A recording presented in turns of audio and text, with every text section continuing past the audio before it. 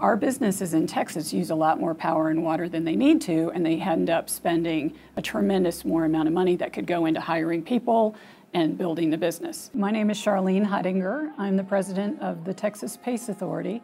It's a nonprofit that administers PACE programs for 27 local governments in Texas. I like to tell people it's the greatest program nobody's ever heard of. PACE stands for Property Assessed Clean Energy. It's a financing program that was adopted by the state back in 2013 that allows municipalities and counties to adopt it locally. The Barfield was the main driver behind getting it adopted because they had an interest in taking advantage of the program. It's going to be a Marriott Autograph Collection hotel, which means it's a boutique brand of Marriott.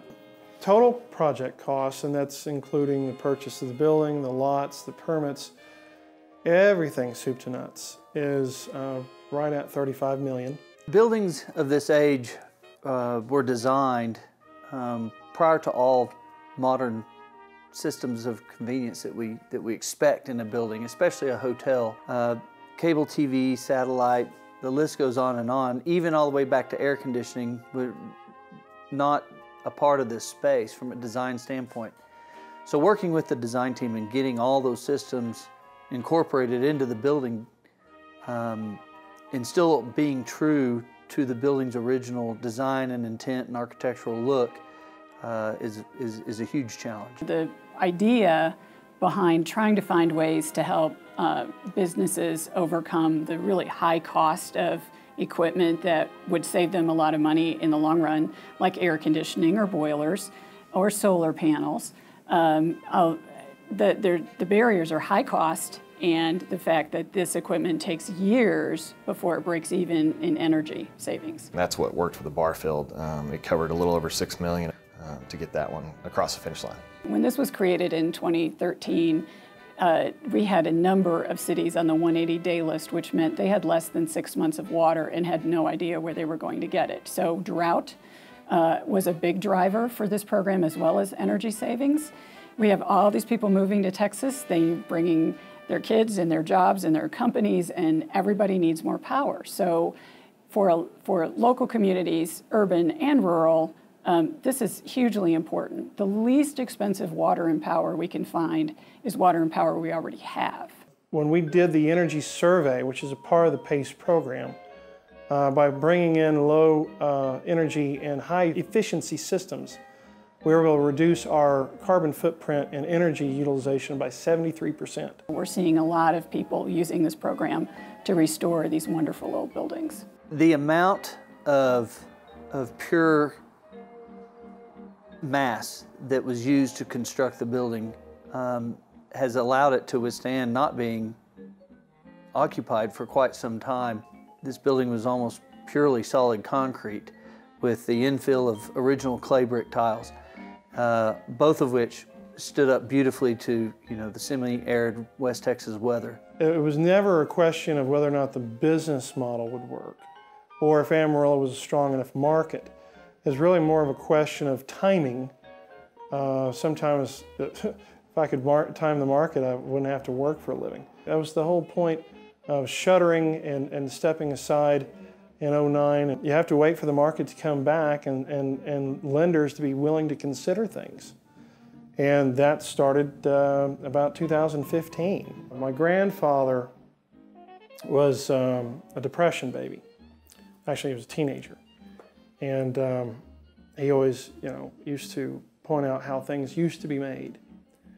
And I saw this building here at the center of downtown, right on Route 66 and Polk Street.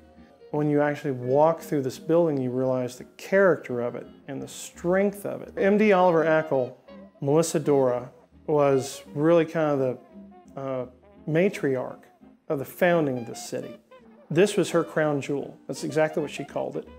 And it was her testament to this city and what she believed it should stand for. She was really the predominant player in real estate and finance in this city from when she moved here in 1895 till her death in 1931. During that time period, women didn't vote. There was not any idea of equal rights. Texas is one of those rare states that came about really from the time when it really began to expand in a time of new ideas. And this building is a reflection of that time period. In strong women leadership throughout Texas history is well documented, from the Angel of the Alamo all the way up to the Yellow Rose, and through other examples of Texas history. And coming from a long line of Texas families, I think it shouldn't surprise us that there was a woman who saw an opportunity to conduct herself as a businessman or person in today's terms, back in a time when it shouldn't have been allowed. But she found the opportunity here and came out west, like many of us, many of our families, I should say. The room count is 112 rooms. On the first floor, there's a 2,500 square foot lobby. Seating in the restaurant for 90, and then another 20 in the bourbon bar. And then in the basement, there will be a speakeasy, just like there was in 1926. Or even go back to this same name, which is Paramount Recreation Club. It'll seat about 70 in there. And then there's also a meeting room in the basement that seats about another 20, private meeting room, which is really cool because it's actually there in the speakeasy, but you have to come through a bookcase to get to it. And then on the first floor, we have a 1,500 square foot banquet space for wedding receptions and business meetings and things. That's an addition to the property there to the south side. One of the challenges with this program is it sounds too good to be true, and it's hard for people to get their arms around how it really works. So to have a first project kind of opens the door to many others. It's going to be probably for Amarillo, as she wanted it to be in 1926, the crown jewel of the city.